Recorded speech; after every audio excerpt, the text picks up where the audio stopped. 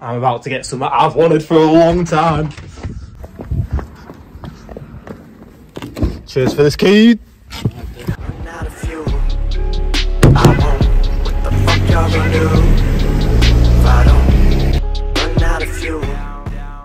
Well, now we've got the beauty, let's give her a first trip. And guess where we're heading?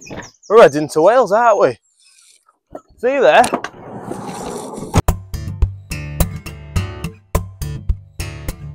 And we're here. What a spot we have found. Well, I say we found. I found it on Park for Night after, like, people upload when they find a good spot such as this. But it's sometimes hit and miss, and you can never tell if it's actually worth the visit. And this one, I'll tell you one thing, the photos just don't do it justice. I'm going to have to slap some up there just to reassure people this is the one, because it's banging. So we're going to get Tentbox up. It's been a while since I've had it out, actually, because of this. And this is exactly what the video is about, innit? So I'm going to get it out, get set, and then we're going to sit down, have a sippy sip, get to know each other, and more importantly, get to know the van, like what it is, why I got it, and the dramas in getting it. Because, hiya, mate. No, Who's this? Daddy. Who's in the van? Mommy. Who's your favourite? Me. No, you meant to say Daddy.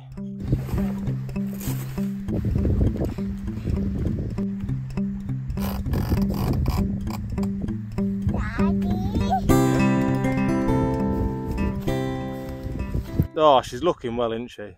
Fine figure on that. Anyhow, we're about set up, so let's have a house tour. Starting off with the kitchen, we have the water tank on the right, table and stove on the left with the pan on. We're ready for these burgers for tea, which I'm very much ready for, to be honest with you. Ice bag with ice packs, obviously. They last you about a day because it's just, you know, boxed out. It's not plugged into anything, but, you know, it's what we've got, so we're using it. Got day packs in the back there with a baby carrier, just in case we fancy tackling Snowdon while we're in Wales. I mean, we fancy it. I mean, I've done it once already with my mate Liam. We did up the pig track, if you're wondering, down the miners. That was class. It was like, it was March and the weather conditions were mad. It was like, honestly, like -11, mad 55-mile-an-hour wind chill. So it was very, very good. I'm hoping for a completely different experience if I take family up there. And we'll be doing a different route, obviously.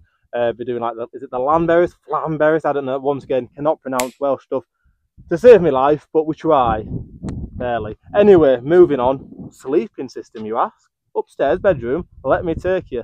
Alright, so up that ladder. Oh, look at that sunlight giving it the effect and everything, yeah. That's a better shot in it. Less of the sunlight, more of the bed. This is a Tentbox Lite XL, and it like fits me, Miz and Noah perfectly. I'll tell you something, right? So you get obviously a mattress to come with it, but then we got this mattress topper. Just adds that a little bit more, and especially if you're a side sleeper like me and Miz, just adds that comfort. It's like being at home, mate. Got a chef on the go.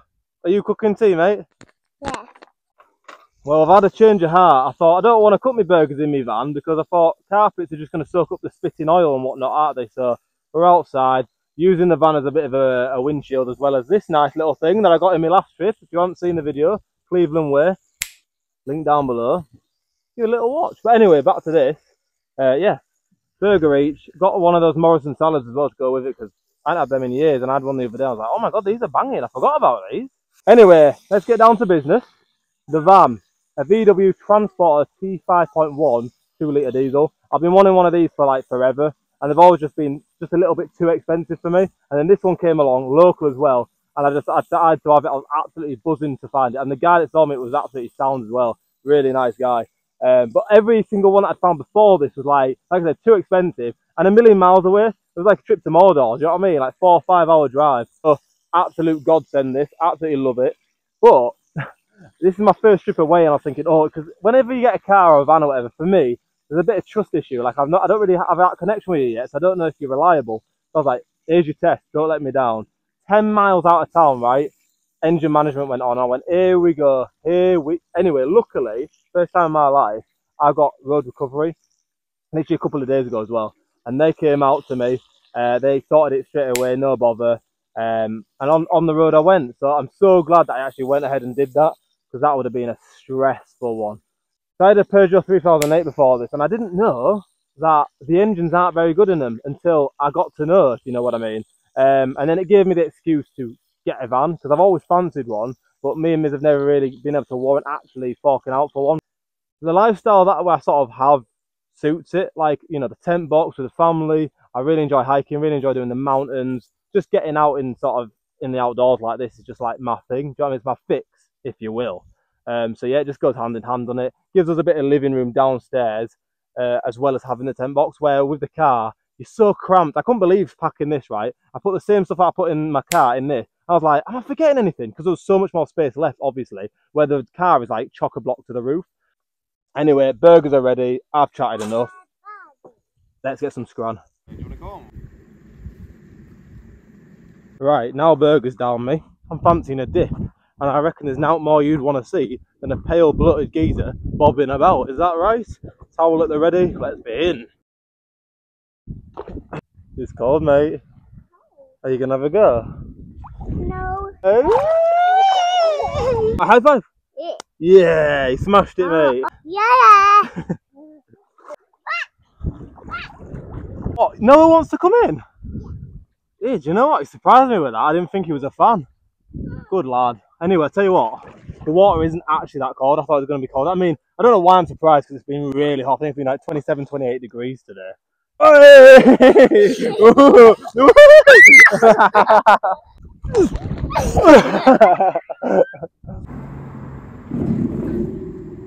punch you in the head. Right guys, I'm going to end the night there. I'm going to have a few of these and get to bed.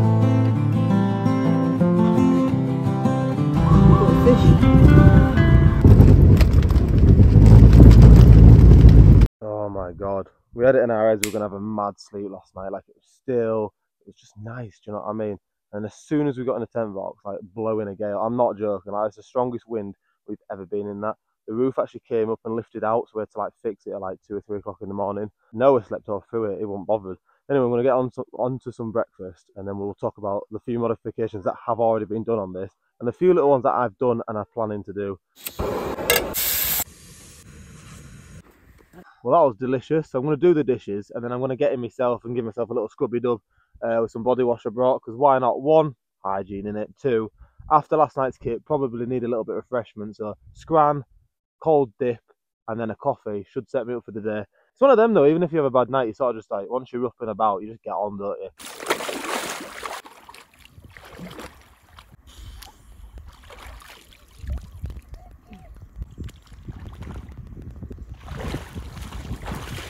Tea. Coffee.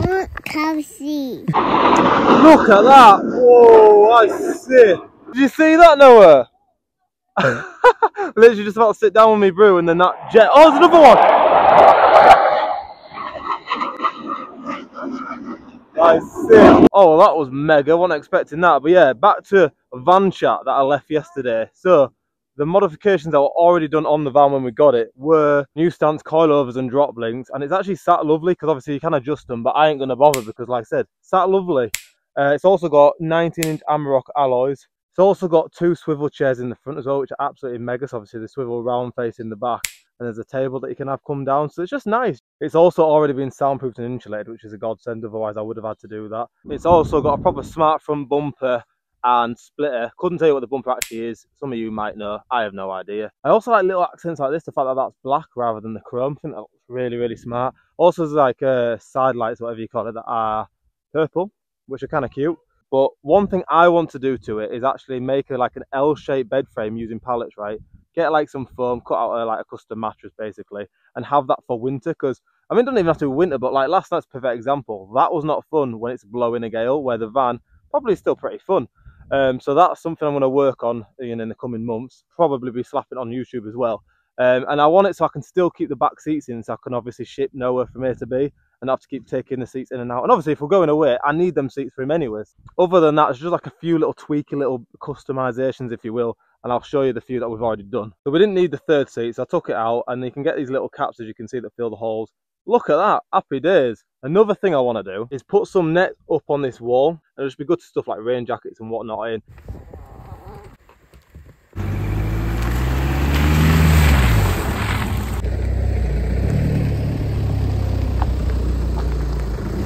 Alright, well I'm feeling this spot. So this will be our second night of the trip. And I'm about to go on a bit of a circular route. I've seen on all trails there's an hour and a half, 2 hour hike. So me and Noah are going to strap up and get up the hills while Miz gets her head down. Now then lads, don't mind us. You were scared, not me. What are you on about? Look at that one. Oh, I've just stood in a fresh dollop.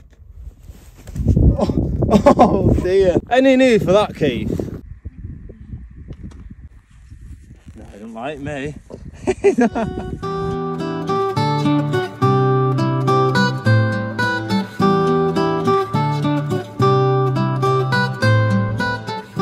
20 to 7, we're going to get an early one tonight. Finish that trail half an hour ago, whatever, set up Tentbox. The sweaty one, decent amount of incline, decent sun, and trousers, not a good combination if you don't want to sweat. But anyway, just thought I'd show you this before we do head to bed, because I've got, as you can see, just topping up the water supplies, going to have a quick brew. And we used to bring like packs of like 2-litre bottles, like 6 packs, and just, you know, use them as we go. But this is so handy, man. And it's my granddad's, he's got a company called Reefloat that sells like top-up units for fish tanks. But as you can see, stick a tap on it, voila. Got myself a new flask today as well, didn't I? Quite a fan of that. Anyhow, if I don't see you for the rest of the evening, I'll see you tomorrow, guys. You're the bones inside my body. You're the fire that fills my lungs. You're the reason I'm still standing. You're the strength to carry on. And I wanna know you like you breathing, like it's only the two of us. Oh, I wanna walk among your presence. I want to feel your flawless love. Morning, and I'll tell you something, it's a cold one, hence the hood and whatnot. And I didn't really bring many layers this trip because the weather was looking mad. And then obviously the UK, you can never be quite sure. Anyhow, we're going to have this, and we're going to pack up and head up to Snowdon here. Why people climb mountains? Is it just to reach the top and see the view? Well, I tell you something. Every rock and every river, every soar and every splinter, I would climb every mountain with you. Well, the clouds rolled in, and there was lightning. So we're parked up for our third night. Cairnathon, definitely not how you pronounce it, but that's what I'm going with. We're going for a swim again. His whole mouth. He was the one that had the idea of coming out. He had no intentions of coming in the sea today, but there we are. But yeah, back to some van chat. So that I said earlier on, there was a right faff going on getting the actual van, and basically what happened was I was looking for ages, couldn't find one that wasn't a million miles away. My mate sent me a Facebook link, and it was literally a 40-minute drive.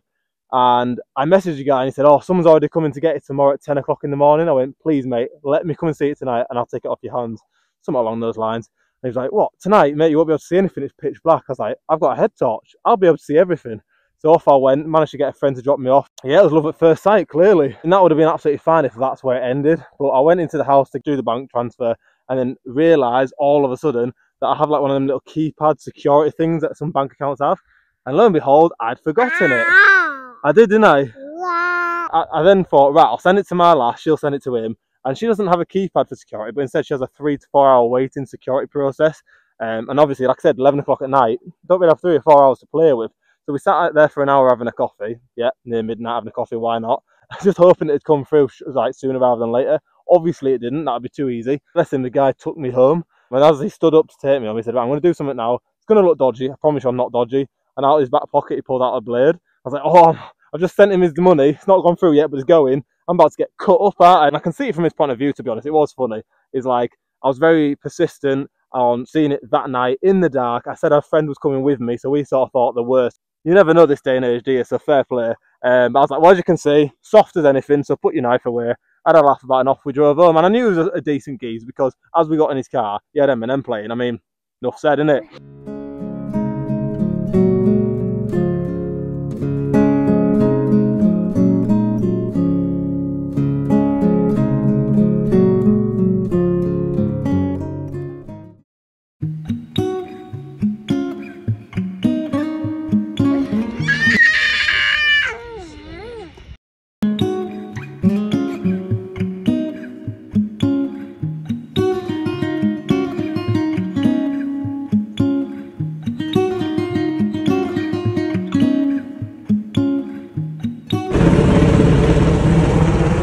That's not a good sign, guys. Mountain rescue out. But what's also not a good sign is we're hoping to get the tram on the way down. No one loves trams, trains, anything. Also, me and Miz are absolutely knackered now.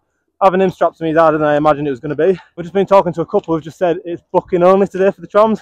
Obviously we haven't booked.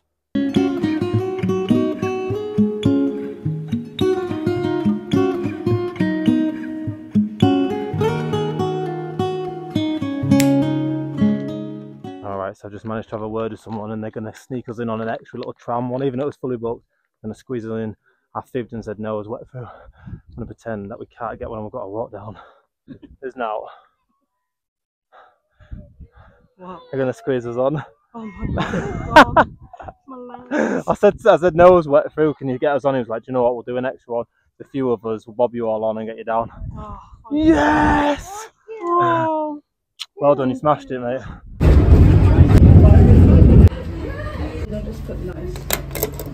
Well, waking up to this weather, blowing a gale and raining, I reckon we've had the best part of the weather this week in Wales. That's 4 days finished, so we're going to head home now. And if you're still watching this point of the video, I genuinely do appreciate it. See you in the next one.